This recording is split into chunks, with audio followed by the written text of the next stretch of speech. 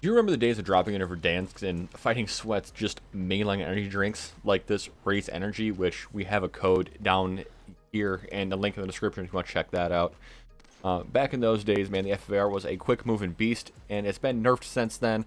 But let's take a look at how we can manage that ADS speed and the quick time to kill still in today's current non-meta.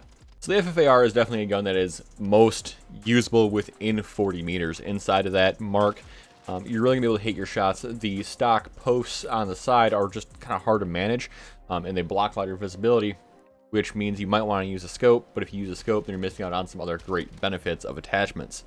But either way, within 31 meters, you're going to hit for 40 to the head and 27 to the chest, which means 7 total headshots or 10 total chest shots to take somebody down. Mind you, that is if you're hitting every one of your shots, that's what it takes. And the magazine you're going to want to run here is going to be 50 rounds, so basically you have 20% of your magazine to do what you got to do. Past 31 meters, it's still 7 headshots, which is why this gun is going to feel a little stronger out at range.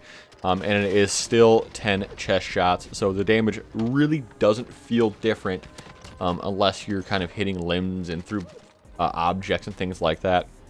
But the gun is going to feel really similar throughout the range. Really, the recoil is fairly moderate. It depends on what barrel you decide to use. There are 2 barrels that I would either go with. There is either going to be the Task Force or the Ranger. And the difference there is going to be the strafe speed for up close and personal versus if you're going to try to use it out a little bit further and mainline this gun along with a Psychop or something like that. But the recoil is S-shaped either way, just a matter of what way you want it to go. But as far as my complete loadout goes, I'm going with a suppressor, the Task Force barrel, typically the Serpent wrap, and the Raider stock, again paired with that 50 round mag. I mean, really, like I said, the FFAR is still decent, but if this video helped you guys out, give it a like. If you like me, give me a subscribe. Have a good one. I'll see you around.